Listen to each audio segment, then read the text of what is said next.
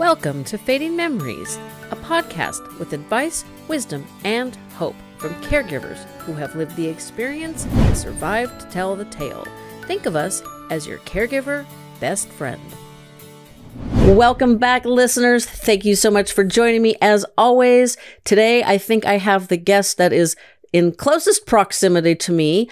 With me today is Carlos Olivas. He is in Sacramento. I'm about an hour away.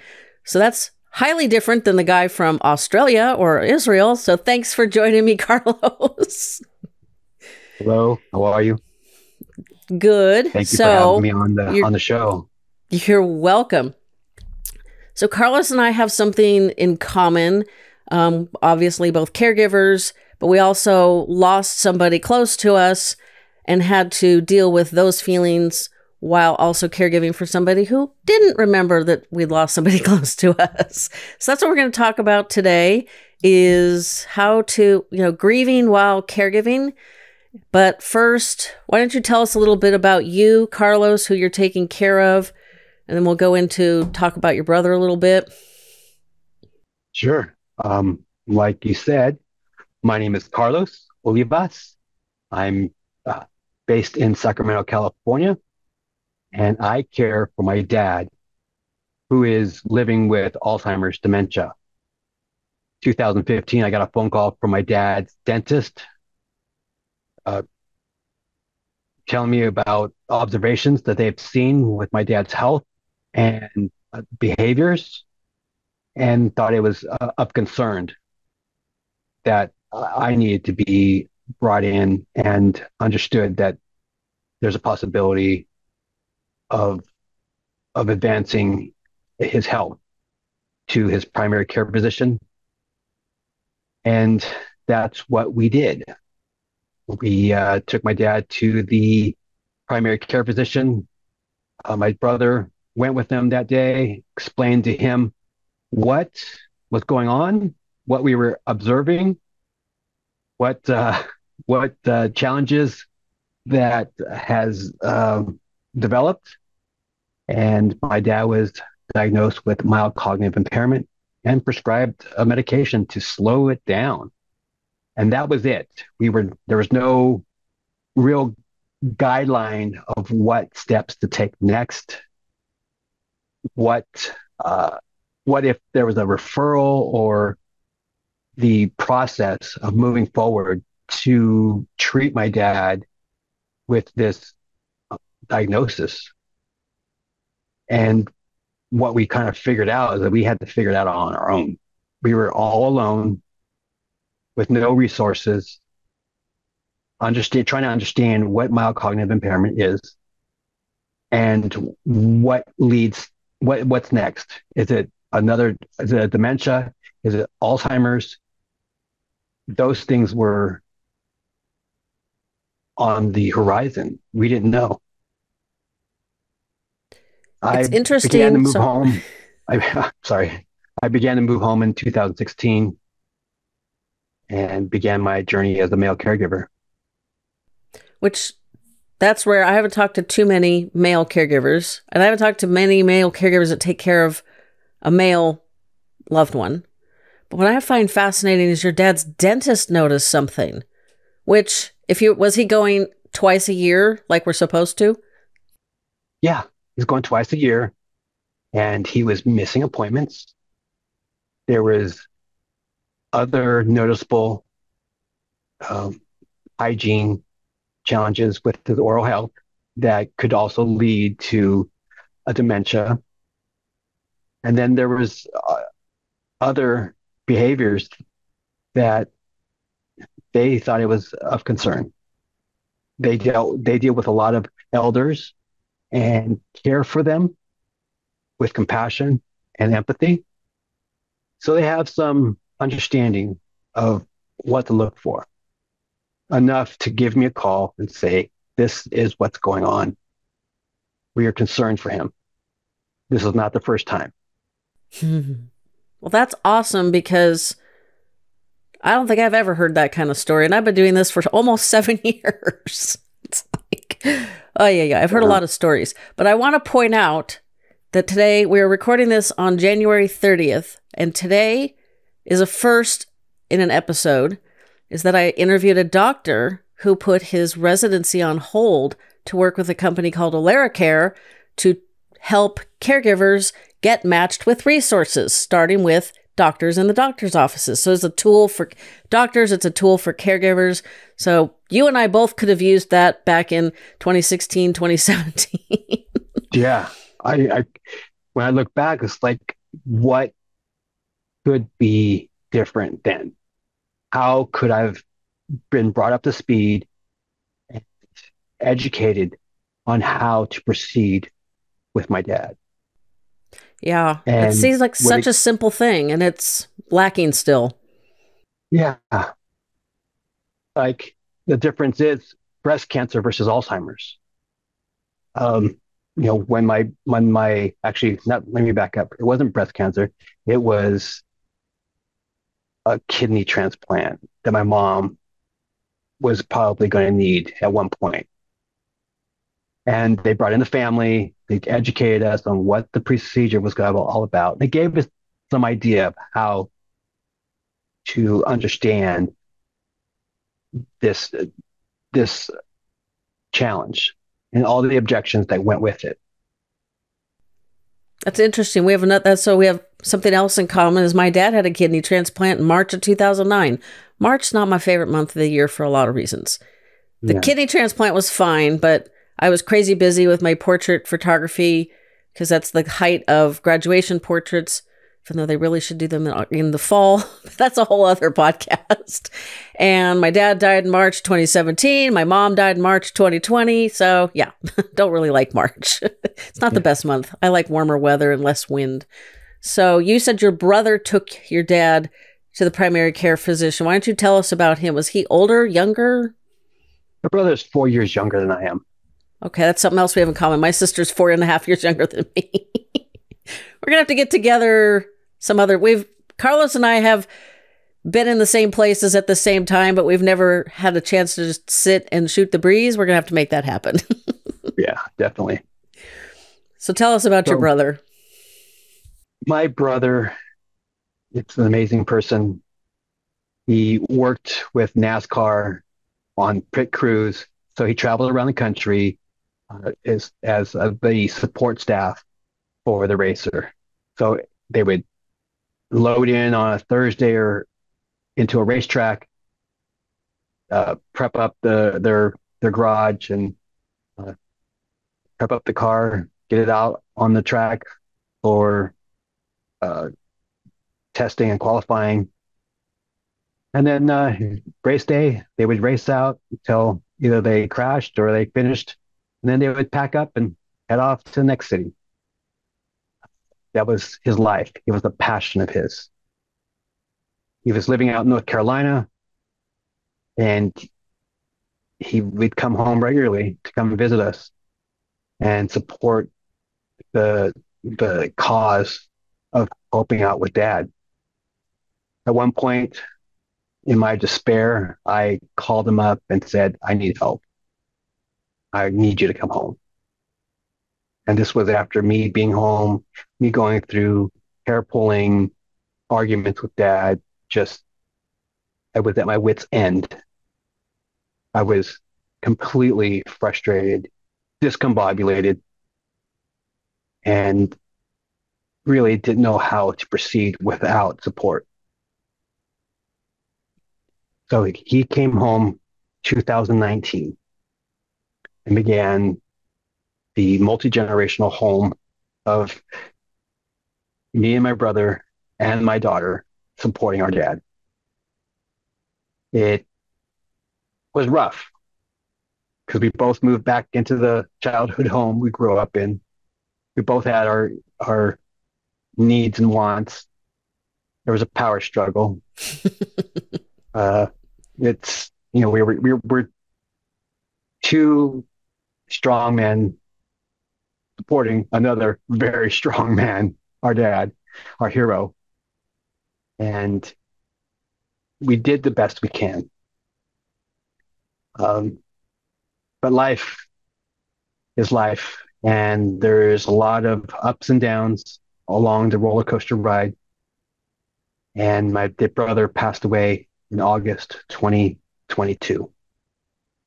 So it's been a year and a half-ish. Yeah, it's been a long time so far. And I'm still going through the mourning, the grieving process without my dad. Yeah. Does your My dad dad's the ask one. about him? Yes, he asks about him, and he'll say, "Well, have you talked to your brother today?" And I'll say, "Yeah, I did. He's out with NASCAR on the road. He'll be here soon. He's having fun and he's safe." And that brings my dad some comfort. My dad knows that there is an absence. But if I Yeah, can if he lived tell, with you guys for, was it 2 years, 19, 20, 20, 3 years? yeah, I'm surprised. No, I guess I'm not totally surprised that he isn't wondering where he is daily, because he was there and then he was gone. But yeah, my mom, I had something similar with my mom. My dad passed away on a Thursday night, about 10 o'clock-ish. And my sister and I showed up the next morning to their home, and she's upset. Caregivers are taking care of her. We took care of a lot of stuff, took her out and everything. By the end of the day, she completely clueless. It was like it never happened, which I expected. I don't know if you know, my grandmother had mixed dementias, starting with vascular from a brain aneurysm that leaked for months. But I've learned that she probably also had something else because of the way the vascular dementia progresses is not the same as Alzheimer's. And she and my mom kind of ended up the same way. But there was a day my aunt took care of my grandmother. There was one day when my grandmother was horribly upset. She was convinced that my grandfather had left her for another woman. And so my aunt understandably said, "Oh no, Mom, Dad didn't leave you for another woman. Dad died." Was that a mistake? So then my aunt had to deal with this whole other issue that she had unknowingly created or unwittingly created. So I learned from that experience, don't remind them that they died. And so my mom would always ask, and my parents had kind of a rocky relationship. So she would always ask in this tone of voice, "Does my husband know where I'm at?"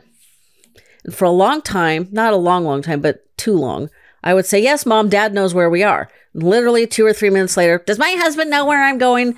And, that's a really irritating tone of voice. And it's really irritating that she's asking about her husband when it's my dad. And it's just like, it's like a layer cake of irritation. And this one day, she asked me this like 5 times between her room in the memory care residence and the car.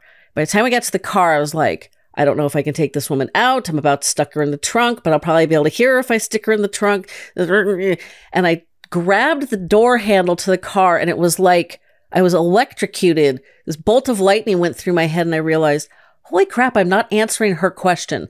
So from that day forward, it was like, oh yeah, I saw him at the Rotary meeting, or isn't he out with George to lunch, or, he's volunteering at the Salvation Army. It was like, so I just always answered her question in a way that was reality-based, but I didn't remind her that he had died because I wasn't going through that. And in all of the 3 years that she was in memory care, there was one time, and I swear my family is terrible about this. We were in the car. Thank God the light was red, because all of a sudden she just spits out, "It was so sad when your dad died." And I was like, oh my, thank God, like I said, thank God I wasn't driving or I wasn't moving. And I said, yeah, he was really sick because my dad was diabetic. He didn't take care of the live donated kidney very well. And, you got to take care of your systems or they don't take care of you. And that's what happened with him. And she goes, yeah, it was really sad. Isn't the sky beautiful? And that was it. Like literally a minute and a half. And it was like, God, I wish we could talk about that some more. Like, just talk about him. Never got to do that. Didn't get to do that with my sister. So I'm sure that's kind of what you've experienced. You have those days when you're like, God, I miss my brother. I'd love to talk to him about NASCAR. And you can't, you don't dare bring it up with your dad, I would assume. Yeah. I'm very selective in what I reminisce with regarding my brother. If it's times where we were on Easter vacation at Santa Cruz, talking about adventures that we would have, and yeah, I would bring it up because that brings back a really fond memory of us as a family unit having a spring vacation. And it's a past Those memory. It's things, not like a recent past. yeah. And then that would spark some lucidity in my dad, where he can connect with. And then we're off to a different subject after that. Yeah, they Or never he'll last get back, long. or he'll go back into drawing or talking about some other aspect of his life that he recalls and has a savory for, savoring those moments that he can recall. And being surrounded by something that's familiar, Mm-hmm. the familiarization of things that are like in common with things that he sees now that he can relate to from his past. Like, going to the river, you go to, after a trip to the donut shop, we'll have a picnic with our donuts along the river here in Sacramento. And I'll ask my dad questions about his childhood, about his marriage, about his time in the Navy, about art. And it expands to the point where I might hear something new. Or he'll just say, my brain's not working very well right now. I don't remember. My mom used to say that. She'd be like, "Oh, I think my brain doesn't work anymore." And it'd be like, is that just a flippant comment or is that like an insight? Like, is she really aware? This was like advanced Alzheimer's. It was like, oh, I Yeah. would laugh it off, but there was just a part of me that would be like, man, I hope she doesn't really understand what's going on anymore. I mean, at that Yeah. point, she was much further along the progression than your dad is, because she wouldn't have been able to, well, she wouldn't have been able to do the drawings that he does, which we're going to talk about in a minute. But did you know that not reminding him that your brother had passed away was a good idea? Because there's always that debate as, do we tell them the therapeutic fibs or do we sort of tell them the truth in a gentle way, which I don't know how you do that with, oh yeah, he died. Obviously you probably wouldn't state it quite like that. Or did you have more of an experience like my aunt where you're like, no, so what was your brother's name? My brother's name was Cesario. Cesario. Okay. Oh yeah, no, Cesario, he died. You don't want to say, did you ever remind him that he died? Yeah. We told him Oh. about 4 times. Oh, jeez. And I was quite torn up about it because what do I do? When I found out that night on August 20th, it was an evening time, I did not go to my family right away. Usually you go to your relatives, your closest relatives, friends, and acquaintances. I sent emails out to my caregiver support facilitators, my therapist, my doctor. I sent an email to my dad's neurologist. I threw a lifeline out, one for me and one for my dad. How was I going to navigate this?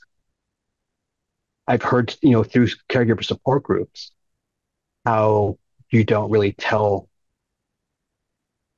people living with Alzheimer's that their loved ones passed away, or understanding that they can have this repetitive asking about a certain individual because they may have passed in their along the lines, and they just don't recall that, Mm-hmm. and that could also bring some trauma There was a time where I took my dad to the cemetery on, I believe, it was Mother's Day, Okay. and we went to visit his mother and his sister that passed away in 1992, and then we went to go visit my mom, who was buried there. And my dad broke down. That was 11 years after the fact, and it seemed like it was just the other day where he became very emotional, and I didn't know how to handle that. I didn't know how to handle my dad's emotion. Yeah, I'm sure So we that was went for a car hard. ride. We went for a car ride to deflect and redirect him. But the whole day afterwards, I could tell something was weighing heavy on him. So fast forward to my brother's death. I threw out that lifeline. One, because I needed support. I needed support from individuals that understood the severity of this situation. Because I needed to remain normal. I needed to be strong for my dad, but also compartmentalize the traumatic emotions that I was going through. I can relate. I felt like I got 48 hours to grieve my dad. And then it was back to business as usual, taking care of mom, dealing with the caregivers. So he'd been on hospice. So we had caregivers in their home 24/7. Let me tell you, in 2017, that was over $700 a day, which was a lot of money. It was significantly more money than the memory care residents. And we all know how much those cost. So just put it into perspective. And it was frustrating because it was like, I couldn't, my paternal grandmother outlived my dad. So he was her oldest son.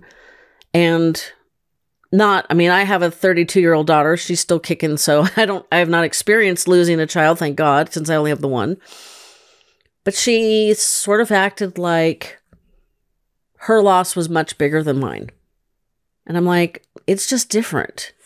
But I had to deal with her and my mom and the caregivers and my sister. And you probably realize I don't talk about my sister very much because we're not in each other's lives because she's not a very useful person, to put it mildly. So there was all of that. So I literally got 48 hours from, Friday morning to Monday morning. But Friday, we took my mom out and got her. I'm not really sure why we bought her new clothes, but that was like what my sister felt like needed to be done. It kind of did. I don't know why it was a priority that day, but it was fine. Kind of had fun. I take after my dad. So there's things I did. She'd be like, "You're so much like dad." And it was like, it was the only time somebody's actually said that. It hasn't been a criticism. So that was actually kind of nice. And my mom had a hair appointment. That was one of the reasons we were both there. And so, we just kind of did things as normal, went out to lunch, and that was it. But it was like, ugh, I wished I'd had a support system, therapist, doctors, anybody to throw that lifeline out. So you were very smart to do that. What was their suggestions?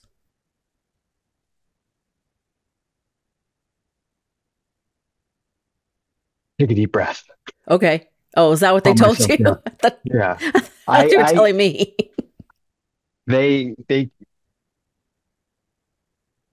what came back, they ended up all started calling.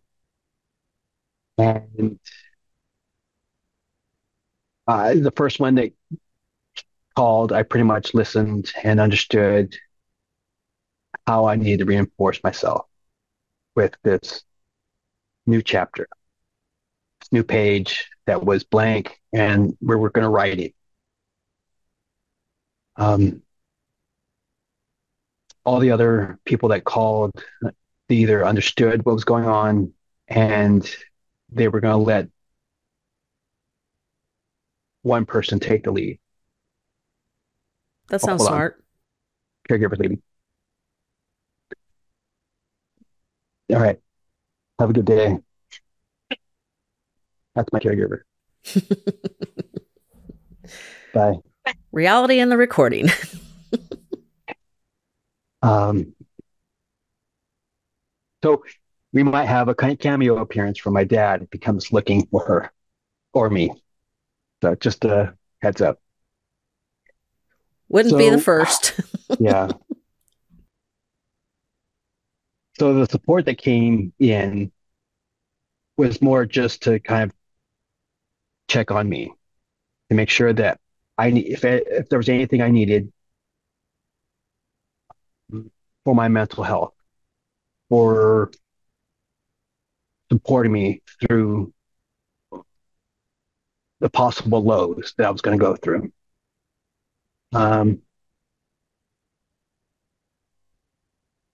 It was more of a reaction for me to get, eyes on me, to make sure that I just didn't go off the deep end. It was, reliving all that over again, understanding that it was very important for me to have some focus and some direction, and having really good support on my side, notifying them of what could possibly happen. Because I was very devastated. I'm sure. You don't expect to lose a younger sibling. Yeah. And that's not how the world is supposed to work. And, there was events that led up to this death that we were kind of, me and my brother were at ends. My brother was dealing with some addiction problems. And I had barred him from the house because of his behaviors. For a while there, we lost contact with him. And he'd show up and try to, bargain with us, but it wasn't working. He needed help. So a lot of that was weighing heavy on me already. I was in the thick of it. And then him passing was even more devastating. It was very traumatic for me. I'm sure. And I'm sure there's a lot of guilt. Yeah, there was a lot of guilt. I think I had to come to terms with it fairly quickly. I had to really process what was going on internally with me. I ended up having a conversation with my brother, asking for forgiveness, asking for support, asking for guidance, realizing that I had to let it out. I had to let it out early. I had to come to terms with this loss, and I needed to ground myself and forge forward, one baby step at a time. So this was, you said August of 22? Yeah. So we were past all the insanity of COVID. I mean, we still a little bit, but not like 2020. Yeah. But still, all of that was still lingering. Yep.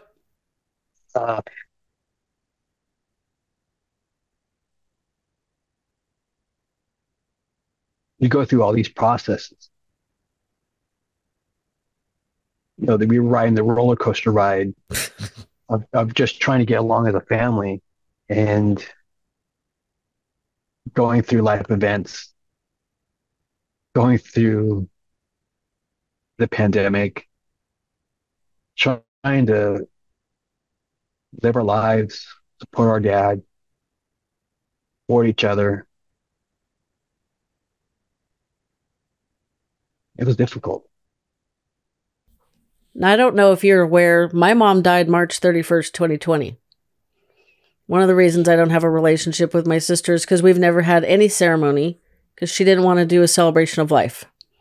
And my dad, now remember, I take after my dad, so I can say this because I'm the same way. Dad's frugal as hell. He was a Marine for 4 years, so he is interred. He's cremated and interned in a military cemetery that is not close to anybody. It's an hour from where my mom lived. It's in Dixon. So you're familiar with that. I don't know how close that is to Auburn. It's not close to me now, and it's not a place that my mom, it's not the right place for my mom, except that my dad's there. So we've never done anything. We're talking 4 years, just about, when this comes out. Mom's still here with me. My plan is to scatter her ashes, but the traveling has not happened like I've wanted it to. And it's just, there's days when I feel super guilty because nothing happened. And days it's like, but why was it all like, my mom still has 3 living siblings and 2 daughters and sort of adult grandchild. Well, my daughter's an adult. My niece is almost an adult. She's 18. So it's like, why did it all come down on me? And it's challenging. So my mom's birthday was a couple weeks ago, and it just knowing that date, it just kind of weighs heavy. It's like, gosh, she would have been 81. She should have been hanging out with the grandkids, doing what she wants. So it gets easier, but it doesn't go away. Right. It's not going away. You just learn how to live with it. It gets easier. I've been able to mourn and grieve on my own, away from Dad. Unless there's a song that comes on the radio or something and it triggers me. I immediately kind of excuse myself and go to a different room, go take a shower and just bawl my eyes out. I know that I have to give homage to my brother. Savor those precious moments, have some positive reappraisal, and gain strength from those precious moments. Yeah, we're definitely tested and forged as caregivers, aren't we? Yeah, we are. I when I first came back home to support my dad, I label myself as a supervisor, supervising my dad's health. And because I put a stigma on caregiving, a caregiver.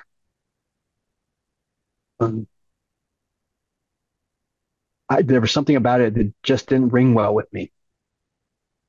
I can see that. It wasn't until I went to a caregiver support group that I was very hesitant to go to. It took me several years to even step foot in one. When I get there, no one looks like me. It's mostly women. And I was the youngest. I was the youngest in my group too, unless an adult child came with the parent caregiver.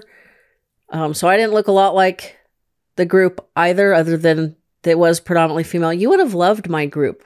In the in-person group in Brentwood, there was one time there were 3 men there. One guy had been a caregiver to his wife. I don't remember exactly what she had. I'm not sure that it was a cognitive disease, but it was still something almost equally as traumatic.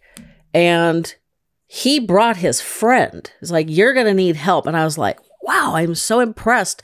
This guy's been through it and he's bringing his friend. And not only is he did he tell his friend to go? He's sitting here with him. But the very first day of amazing. It was impressive. So there was, it was a very big group, which was better or worse. I was glad that many people were coming, but sad that many people needed to come. But then it went online, during the pandemic, and then my mom died. And of course they decided, the Alzheimer's Association added the bereavement group after the time frame that you fit into. Like, you could be in the bereavement support group for 2 years.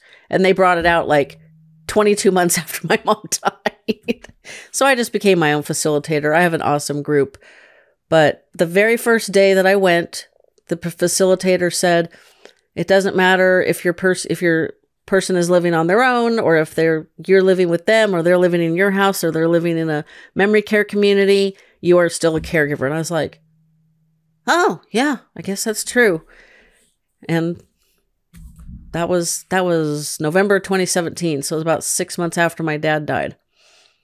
But you kind of developed your own, I don't know if coping technique is right, but it's part of your coping techniques. You want to explain what you've been doing for like the last, what is this, a year and a half? Gonna make me do math again. Yeah.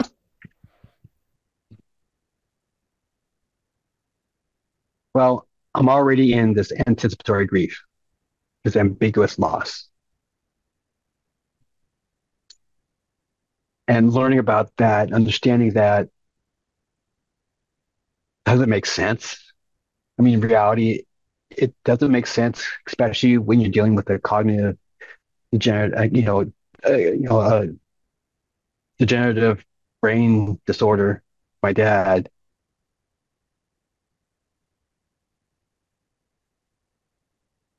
and the events that happened over the last several years. I think this is really important. That it really kind of sets the kind of tone of this. January 26th, 2020, my daughter tried to take her life. Oh boy. So I was in the ICU for 48 hours, almost 72 hours straight, supporting her by her bedside, navigating that. So there was grief there while I'm taking care of dad. And I didn't want to tell dad what was going on. There was a conflict of interest with my brother. He felt that there was a need to tell him. And then, then that brings in family and other people. It's not that I didn't want to have a secret. I just wanted it a little bit more contained and understanding how it can have an impact on my dad. So that was a smart insight on your part. It just didn't work out well.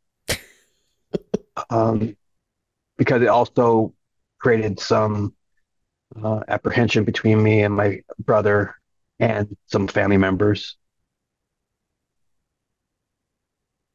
So fast forward to August 2022, my brother passed, and I go through that process.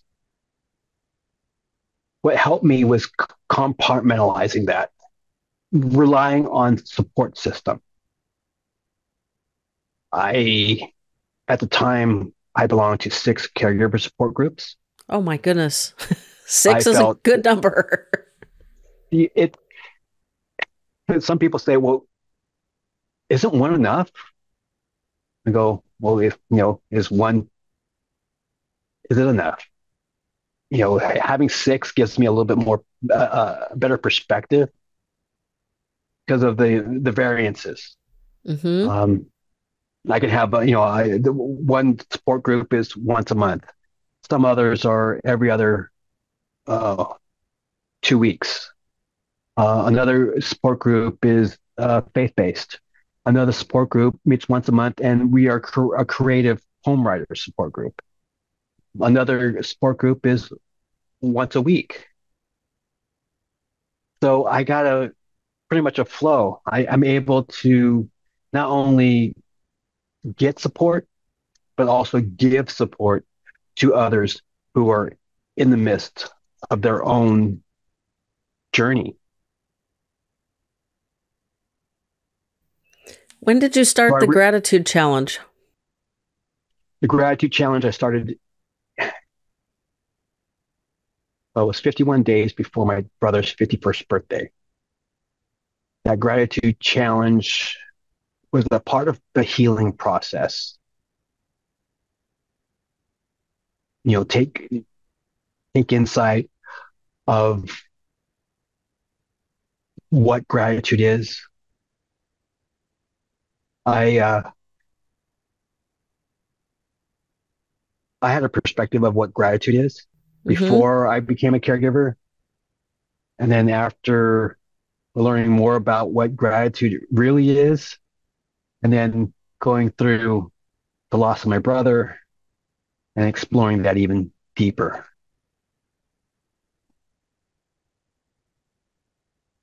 It was a place of solace for me where I can embellish in the gratitude of appreciating savory moments that really enlightened me. And it was part of this grieving process that sparked a curiosity to learn more about me and to ground myself in a foundational plateau of love. Self-love? I'm working on it. Yes. Self love, self appreciation, self compassion, I think that's the hardest one. and self forgiveness. Surrendering to yourself and understanding that the world is small. Yeah, we met on Instagram, and yet we live an hour away, and then we bump into each other at Alzheimer's Association events. Yeah. And we'll have many more times to get together. This is true, because I'm determined to get out of the downstairs office and get out more into the world. Right now, the world is fighting back against that one, but that's okay. I will prevail. Yeah. I might have to join you for the donuts by the river when it's warmer. Yeah. When it's warmer, it's really nice to get out. And it's a simple little act.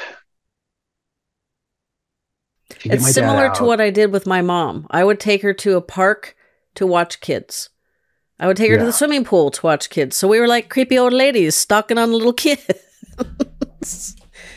She was a mom and a grandma, and that made her happy. And that was the only activity I found that was relaxing and happy making for her. So that's what we did.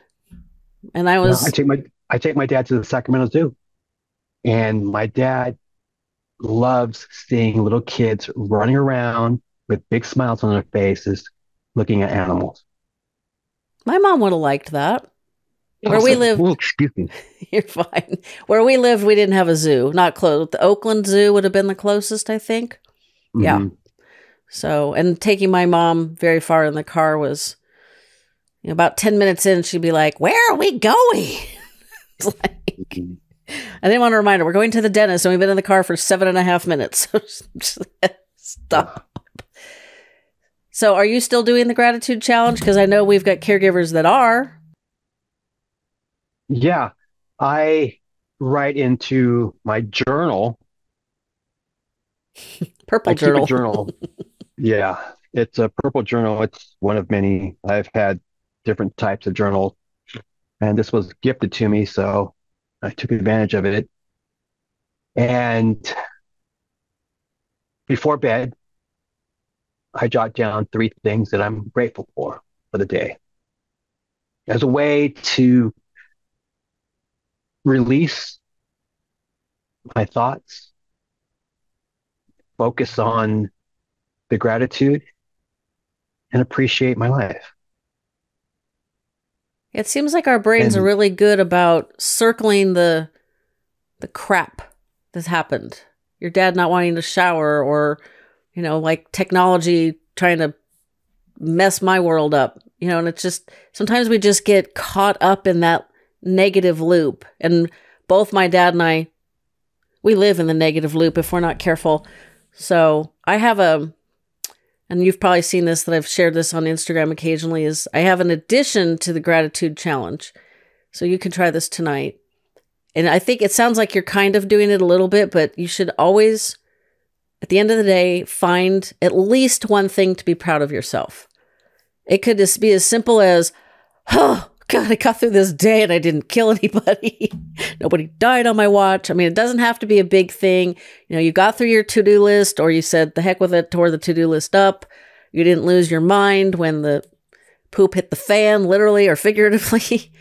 And I Yeah. find that to be really helpful because we were discussing earlier where it's compassionate. It's like we do a lot of stuff. You know, you do a little bit more than I do because you're taking care of your dad. I just have to take care of a golden retriever. So, but she's kind of demanding. And it's, but there's just times it's like, oh, I didn't get this done, or, oh, we're having leftovers again, or I'm having cereal for dinner. It's like, we can always find all the baloney. But if we take a step back and say, what did I do that was really good today? What did I accomplish today? Or what do I have to be proud of myself today? On top of the gratitude, I think would really help shift our minds into a positive place. Yeah, it does. It does transform you a little bit. If you're proud of that, maybe it's one thing. Maybe you didn't talk to somebody because you wanted to protect your mental health, or you got caught up in the mind traps and you dug yourself out of it. You got yourself into a good position where you can close your eyes and be comfortable and safe. That's taken me a long time to get to where I'm practicing it often. Mastering, trying to practice is where I'm at. I'm not a master. I'm just trying to practice. Hey, And doctors are still practicing. that practice takes a lot of discipline, especially when you're a caregiver and that you have a lot of distractions going on, some chaos. But if you can really squeeze out that joy and excrete that spark of love, I feel at the end of the day with Dad, if I can ask him, what are you grateful for? And he says, oh, my two sons and my granddaughter, and they take good care of me. I know that he is safe. He is loved, and he's still honoring my brother. And I feel content that we get to preserve his dignity. Yeah. And your brother's still there. He's taking care of you My guys brother, my somehow. brother's still here. He's taking care of us. And that's one thing that my brother didn't want to happen. He didn't want to be forgotten. And this is one way that I feel my dad can pay homage to him. Yeah. Did your brother verbalize not wanting to be forgotten? Yes, he did. Wow. That was one of his fears. That's one of the things that he feared, that my dad was going to not remember him. I think that's one of the things that a lot of people are afraid to get educated on about Alzheimer's and related dementia, is that they feel that it's memory loss. But Alzheimer's is a full body thing. It's just not memory loss in the brain. It's basically your brain losing memory how to operate your internal organs, and having muscle memory, losing smell and taste, sensations in your fingertips, or even feeling like you're being stabbed in the shower from the water drops. They get scared easy. They're fearful. And then that turns into other challenging behaviors. Yep. There is a lot of things that we, myself included, I still don't know. I'm learning about dignity. My caregiver calls me out and says, hey, you need to do better. You need to, recognize dignity. But how do you recognize that? How do you do better when you're under duress, how do you keep focus? How do you deflect and redirect yourself back onto the tracks? That's what we have to practice every day. Every day, I have a constant reminder to do better, to uphold my dad's quality of life and preserve his dignity. And what I know about dignity 8 years ago is much different from what I know now. Oh, I'm sure. I could see the totally different definitions like clearly in my mind. Yeah, I mean, it's evolving. Even understanding your own dignity. I agree. I had an injury in August 2023. Injury is an understatement. It was a major traumatic injury. I had a work-related injury, and I was taken out for a good 3.5, 4 weeks. I was away from the house for 3 weeks in rehab. I was getting well enough to navigate home with a broken leg. Not just a regular broken leg. It was a fractured plateau tibia, which is a very severe injury. Yeah, you got pins and plates, right? Yeah, I got pins and plates, and I feel kind of abnormal, and feel like I have a really weird growth inside. Do you feel it when it's about to rain? No, I do not feel temperature changes. I do not feel any of those weird things that people talk about. Because I have a plate on my collarbone from flying off my bicycle in 2016. It's gotten better, but every so often it feels like a headache. But we are totally out of the grief talk and into something that we probably have to do a whole other episode on. And do you have a last tip for people on how to get through your own grief while kind of masking that the loss didn't happen to your loved one? Yes. The last tip is to resort to support. Having a care team in place to jump in when the house is on fire. That's not just to pick up the phone and call the fire department. I mean, literally to run in and support the people that need support. Get them out of the house, get them into a safe zone, literally be there for them. Yeah, that's what I did. I didn't have that either time. And losing somebody at the start of COVID and the shutdowns and all of that insanity we lived through in 2020 was an entirely different experience than when my dad had died 3 years earlier. Opposite. So I appreciate this. If you guys want to hear more from Carlos, I think that's going to be something you can do. So thanks so much for joining me, Carlos. And I think we're going to have to do this again about dignity. Yeah. It is a journey. And we just got to take one step at a time at this moment in this life. I agree. Fading Memories is also available wherever you get your podcasts.